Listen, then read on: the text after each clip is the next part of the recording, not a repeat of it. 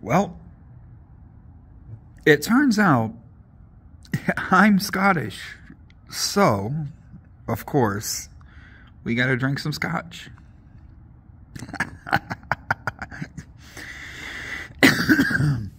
Hunter S. Thompson, eat your heart out. I got excuses for days.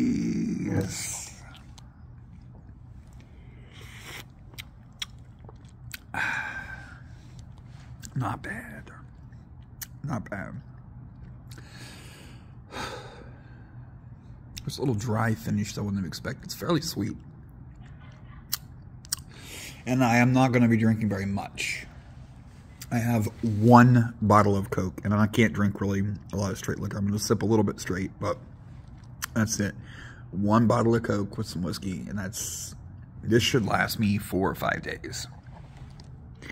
If I drink those 5 days. I'm not drinking every day. I'm really only drinking like one every 2 or 3, so that could last me like 15 days. And of course, I have the wine on hand. Not with me, but trying to get some more fish too. Tuna salad for my protein. And a bunch of vegetables. And some Triscuits for digestive aid.